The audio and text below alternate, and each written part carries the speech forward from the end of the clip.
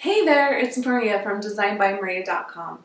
In this video, I am giving you some suggestions for preparing your primary sacrament presentation. Before I get started, I just feel like I have to make a quick disclaimer. I am a member of the Church of Jesus Christ of Latter-day Saints, but I don't speak for the whole church. Please make sure to use the current handbook. I'm going to read what is currently out, but I'll probably leave this video up for a while so things can change. In section 12 of the handbook, under primary, it reads, Children's Sacrament Meeting Presentation. The annual Children's Sacrament Meeting Presentation is held during the last few months of the year. The children present what they have learned at home and at church during the year. They help the congregation focus on Heavenly Father, the Savior, and their teachings. The primary presidency and music leader prayerfully plan the presentation. The bishopric gives direction. Children may sing, give talks, and share stories, scriptures, or testimonies. The presentation may take all or part of the meeting time after the sacrament. Units with few children may invite children's family members to participate.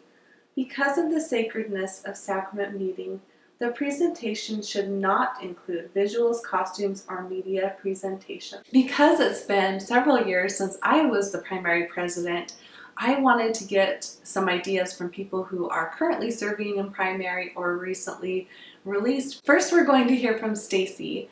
She just completed her time as our ward's primary president. For our primary programs, I did about 3 in my presidency, and I think the best one was one where we had divided the classes with a prophet, and then each kid took that prophet, or we had, as Esther, we had women and men, and the girls would take something from Esther, what they did that they can be like that, something like that, and we kind of made the children answer their own questions, and I felt like that was a lot of the people liked that kind of a outline. I like how Stacy talked about how she had the kids contribute to their talks, and they decided to focus on prophets, but you could use that for any kind of different topics that you wanted.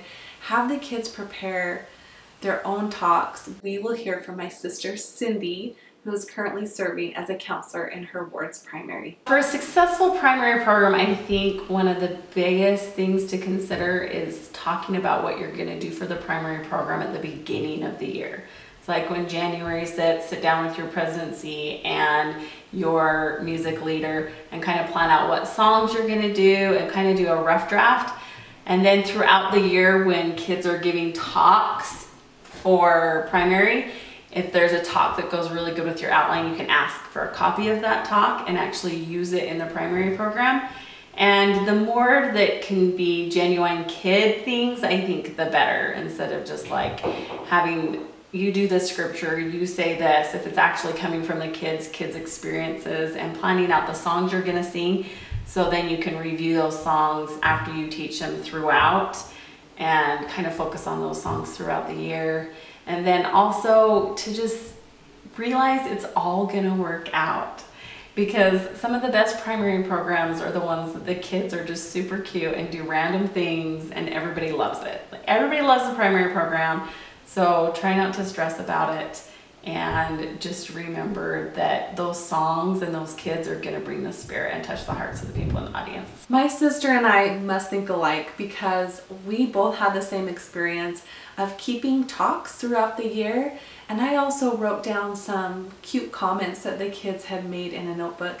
And as we saved those talks, when it came time to prepare the program, it just came together so easily. So I would highly recommend the same method that she suggested of keeping their talks. JACKMAN Music has a primary outline. That could be a great place to start, because off camera, my sister was telling me that when they were first called, it was August, and they didn't have a lot of time to put together their programs. One time we tried just having, for the younger kids, to fill in the blank, the older kids kind of a prompt for them to write a few sentences, and we sent those home with instructions for the parents. We discovered that that was not the best method for our ward.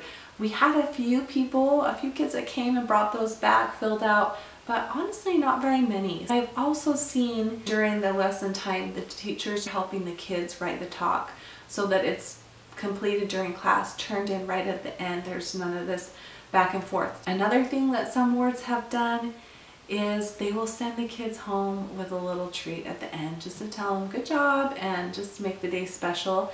I am designing some cute little printables that you can use if you want to send home a little treat for the kids or the teachers. I hope you found this video helpful.